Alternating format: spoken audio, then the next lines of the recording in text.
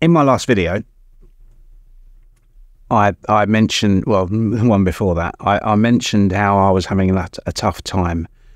The response from you lot has been just incredible, and I just want to say thank you. I cannot explain just how much that meant to me. Thank you so much. Stefano, amazing message you sent me. Thank you so much. And a few others, I'm not going to name you all, but just wow, thank you. Anyway, moving along. I've been wanting to look at this. It was released a little while ago now, and that is GhostBSD, and this is the one that was released about 2 weeks ago, maybe a bit more. So we're going to have a look at that.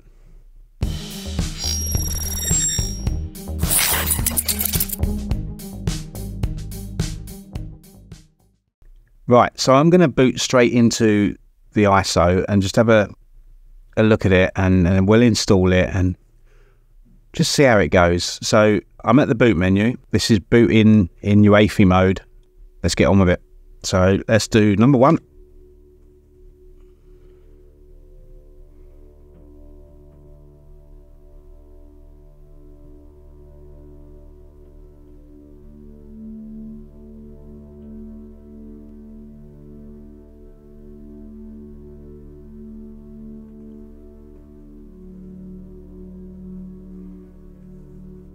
Guessing people are waking up. It's only 11 o'clock in the morning. It's hard to be too hard on them. She's going to work. Okay, so where was I? Oh yeah, so GhostBSD is booted up.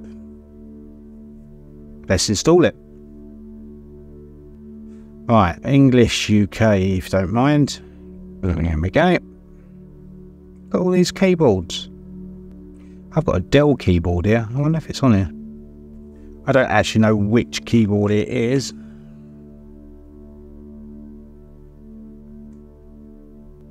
KB1421.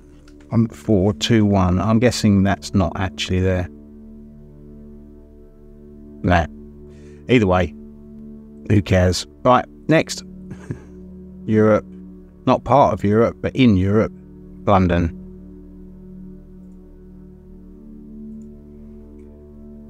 Full disk configuration.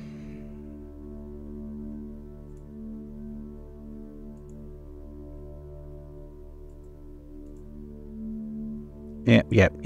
Now that's interesting. Only ZFS.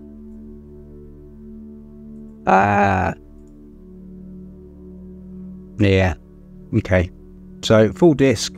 ADA0, we'll keep the Z root as its name, single disk, FOSS ZFS 4K block size. Why ain't it letting me do next?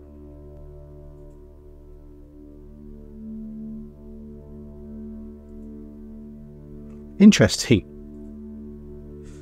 Okay.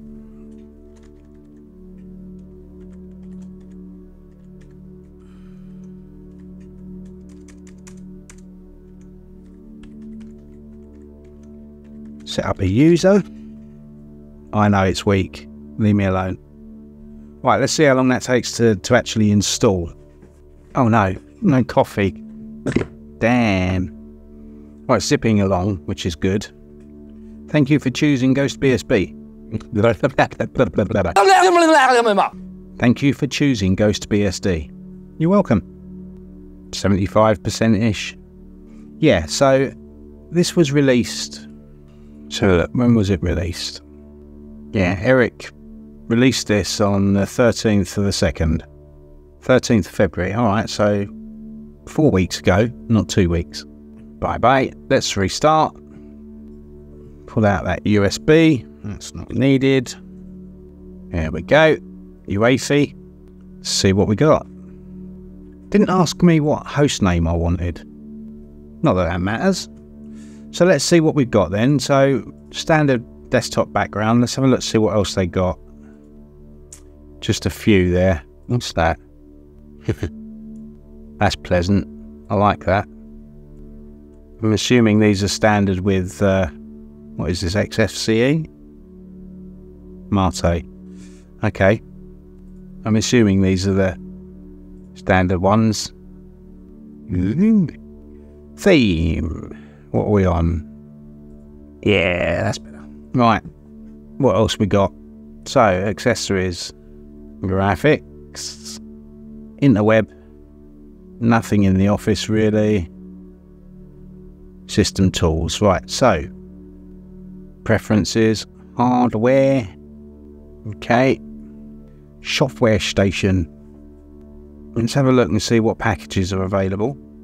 And as far as I'm aware, what GhostBSD does is maintains their own set of packages which are based on FreeBSD's ones, because this is essentially FreeBSD underneath.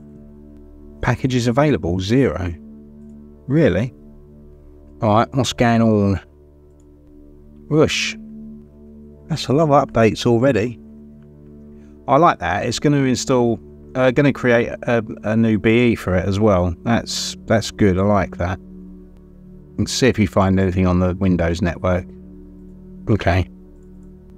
Well, we'll let it do its updates. Compress. Why would you compress that? I do have a server. I'm going to try mount into it. There. Yeah. Can't remember what IP address it is. I think it's 14. Pretty sure it's 14. It is 14. The share name is share. IP cam PC. That worked. That's good. That's taken a while. Oh look, it's mounted it on the desktop. Very, very good. I like that. So what's the IP address of this machine? Let's find a terminal. Fish. Fish. Fish! Today's fish is trout a la creme. EM0, and we are 165. There it is. That's good. You can see it on the network. Let's get the terminal out of the way. Right, so it's upgrading already. Yeah, sure. If that's what you want me to do. Bit of a more on the fly, this video. It's not a particularly structured video. Just sort of grabbed it and started running. Okay. So let's try that again then. Let's have a look at the software station. Sync in the repository. That'd be good. That's better. If in doubt, do the updates.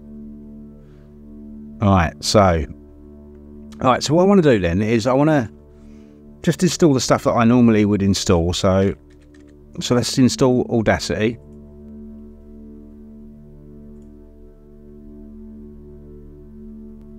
Yeah, that'll take a minute or two or less. OBS 30.1. That's just 30. Okay. It doesn't surprise me. Quite often you find that the open source version released to other platforms is a bit behind. So you'll find that the Windows one is always up to date and everything else sort of takes a few minutes to filter down. Bye then. Okay. So let's go. Yeah, what is it? It's Caden Live. That's the one. It's a lot of dependencies. See, that's quite often annoying as well, isn't it? With open source, the dependency list. And while it's all taken care of in package managers like PKG or Flatpak or whatever it is that you're going to use. Yes, Flatpak is for Linux, not FreeBSD or GhostBSD. Excuse me. It's still annoying that you have to jump through all those those dependency loops. It is slightly annoying. It is what it is. What can you do? And here we go. It's starting to install. Okay, that's that done. And let's do, what's the most popular one? I guess it's Libra. Is it these days? Yeah, probably is.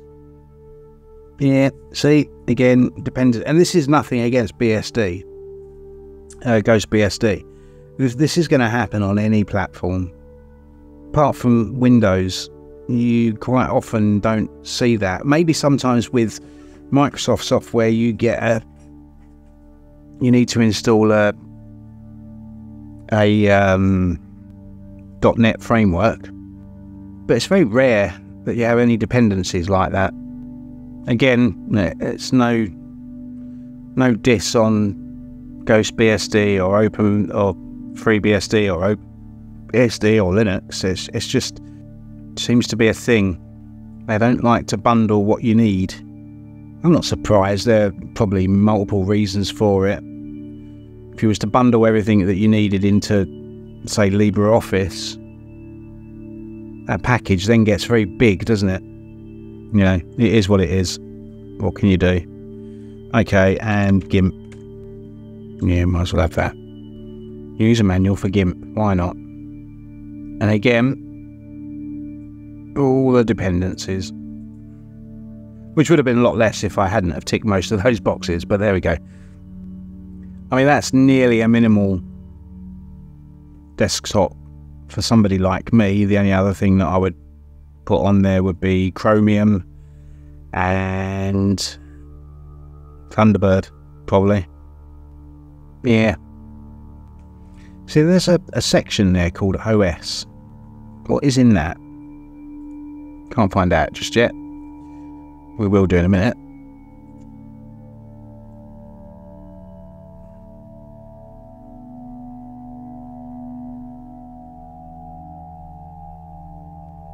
Well now. Right, okay, so these are the packages for building the OS. I see how you do it now, Eric. That's very clever. Very clever. Yeah. So I should have my software that I've just installed. So there's GNU, GIMP, Libra. Interesting. No, right. Except it's there. I'm not going to go through versions. It really, I'll come to the conclusion that versions don't really matter unless you're looking for a particular feature that's only available in a certain version of that software. So I don't really care. It's fairly quick to start up. Sound and video, Audacity. That's all I really care about is, you know, does it run all right? Incompatible plugin, don't care. So there we go. Made by KDE. So yeah, file system, user, source, and ports. Okay. One day I'm going to try using Kdenlive properly. Maybe. Funny how it likes to do this. Now, funnily enough, I wouldn't allow it to do that. We'll just go, there we go. Screen capture is there. Or window capture. And it does work. So that's great. Okay. What about window capture? Oh, it does work. That's really good. Good. That works perfectly. Remove and close. See, startup applications on open source, so much easier to manage than on Windows. Just there, add, remove, edit, you know, and then options. That's clever. Yeah. Yeah. What I want to know is, when is Chromium going to allow you to log in? Alright, so obviously installing software is quite simple on this. You just use the software station. Python module to talk to Google Chromecast. See, still can't sign in though. Alright, okay. YouTube. Let's have a quick look, see. Now obviously I can sign in here, which I'm not going to do. Gary Techno Beaver. I can hear it. It's coming out of the speakers for that mini PC, which are pretty rubbish, if I'm honest. Anywho, 720. Alright, 4K. Ooh, stuttery. Again, I think that's probably more to do with the hardware than it is the actual browser and OS. Bit of tearing there. Started setting up. So, yeah, I like it. It's simple. It's not taken long to set up at all. What? From install to now. Plus a drive to take one of the kids to work. An hour. It's not bad. And 20 minutes of that was me in the car. So, yeah, I like it. It's refreshing to use something as simple as this compared to a Linux distribution where there's a ton of stuff thrown in. All right, there are distributions that don't do that and they're geared towards certain tasks. But generally, as a rule of thumb, Linux, you get tons of stuff thrown in. This is a GUI on top of FreeBSD and you choose what you want. As I've stated before, that is my preference for how I like my OSs. It's kind of how, and I know I'm sorry, but it's kind of how Windows works. You get a load of bloatware stuff with it, but you don't get any usable software until you start installing it, and that's the way I prefer it. Plus compatibility with the devices and software that I want to use, obviously. When FreeBSD catches up in that regard, I'll be very, very happy and will jump straight away. My suggestion, go and try GhostBSD, it's well worth a go. Link will be in the description. Don't forget to like, subscribe, share, all of that stuff. Leave a comment down below if you've used GhostBSD and let me know what you think of it. But for now, all done and dusted. See you in the next one. Take care.